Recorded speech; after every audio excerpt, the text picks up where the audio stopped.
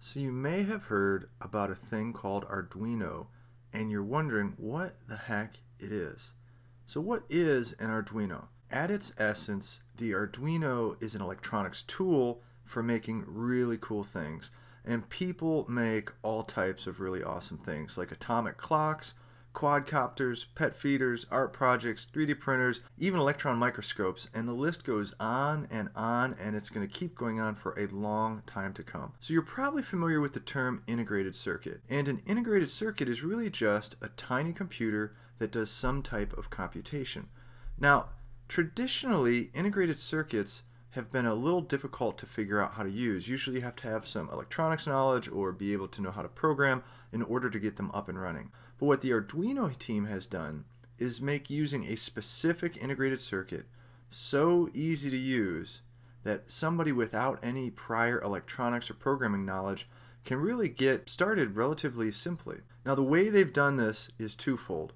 First, they've made the hardware easily accessible. So the Arduino board itself is just a printed circuit board, and on that printed circuit board is the integrated circuit that you use. And on the outside, they have pin headers which allow you to connect to the integrated circuit, and then they've set it up so you can easily connect it to your computer with a USB cable.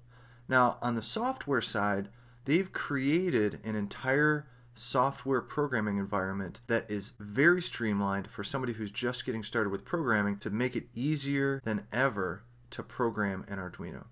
Now, I already mentioned a couple things that people have made with Arduino, but what can you really do with an Arduino? Well, you can perform logical computations. So let me give you an example of some logical computations that are a little more down to earth. So an example would be when I press this, that happens. Or when the light comes on, that goes off. When this opens, I get a tweet. If the soil is dry, add some water. While the sun is shiny, keep the air conditioner on. Now, you could even say something more complicated, like when I press this, if the sun is shining and the light is touching here, then add some water to the soil, send me a tweet, and turn on the AC. Those are examples of logical computations that you can make happen with an Arduino. Now, it wouldn't be the Arduino by itself. You'd have to have some extra hardware for a lot of the stuff I mentioned, but I think you get the gist of what the Arduino can do. It's going to be the brain behind all those computations. Now, if you think this is pretty cool, it gets better. And it gets better because the Arduino is extremely affordable. It's going to cost you somewhere between $20 and $30 to get a legitimate Arduino Uno board, which is kind of the flagship Arduino, and you can do all types of stuff with it.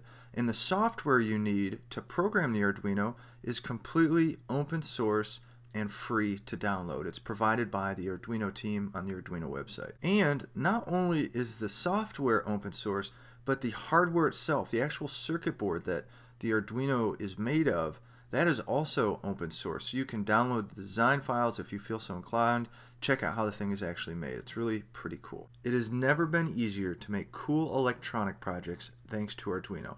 All of those things we just talked about, you can do those with your Arduino. You just have to know some basics. Now, if this sounds cool and you want to learn more, then I welcome you to check out the Open Source Hardware Group website and sign up for our free 12-part course in learning how to use the Arduino. You can check it out in the link below. I also offer paid courses. If you really want to jumpstart your learning, you can also check those out at the website. Well, hey, I hope this was helpful. Have a wonderful day and take it easy. Bye.